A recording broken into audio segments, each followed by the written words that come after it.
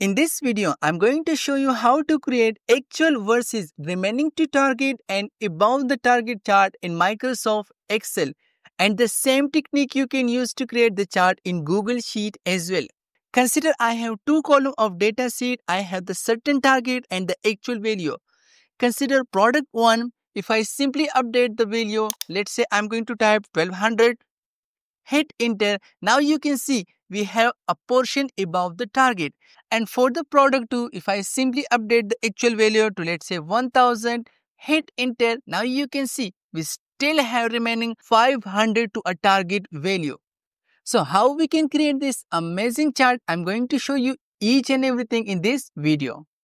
Consider I have 3 columns of data sheet. We need to create 3 helper column. I will click on actual one, simply type equal, if condition, open parentheses, if the value in actual column is less than or equal to the target one, hit comma. In this case, I want to return the value from actual one, hit comma.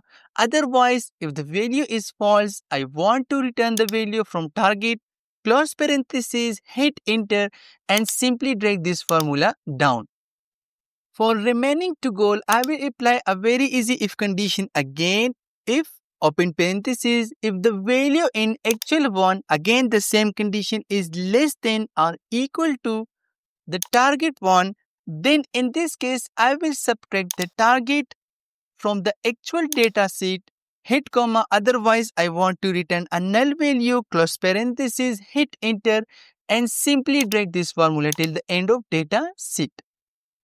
For above goal, I will apply a very easy if condition. Again, click on G3 cell, type equal if condition, open parentheses. In this case, I want if the value in actual one is greater than the target cell, hit comma. Then in this case, I will subtract the actual from the target, hit comma. Otherwise, I want a null result, close parentheses, hit enter and simply drag this formula till the end of data sheet. Now our data sheet are fully ready for the chart. I will select the first column, hold Ctrl key and simply select the last 3 columns.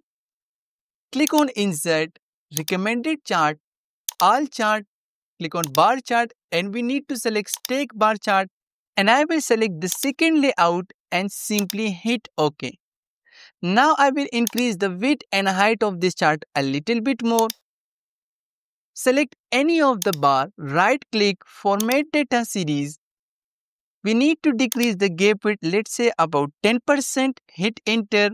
The next thing I will click on vertical x-axis, right click, format x-axis. Here you can see category in reverse order, we need to check this one. And now our product are aligned with our table. I think we don't need the horizontal x-axis. I will simply click and hit delete key. And also we don't need the grid line, simply select and hit delete key as well. The next thing I will click on format. On a very left side you can see a drop down, simply click on this one.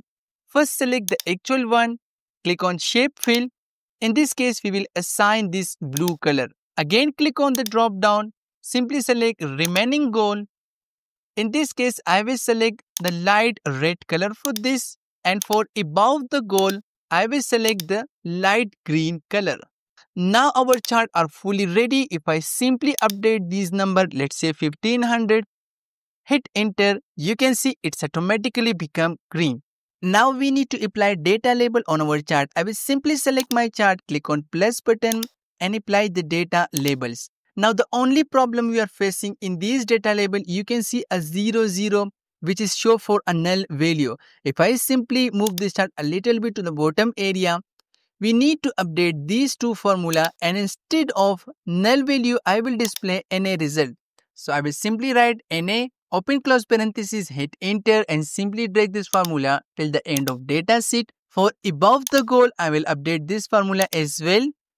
NA, open close parenthesis, hit enter and simply drag this formula down. And now you can see it's automatically hide those 0. I hope you enjoyed the video and learned something useful. If you like the video, please subscribe my channel for more video. Thank you so much.